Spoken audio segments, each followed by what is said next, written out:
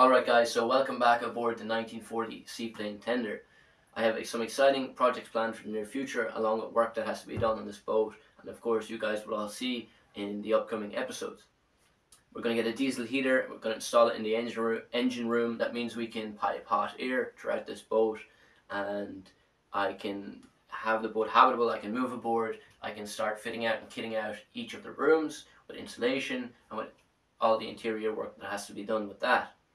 Then, once the springtime comes around, I can get back to fiberglassing and epoxying the fore-cabin roof, the remaining decks, and the bow, all of the decks and the bow as well. You might have seen in older episodes, I done this wheelhouse cabin roof. We got that fiberglassed. So there's a lot of work to be done. I have my work cut out for me for sure. There's no doubt about that.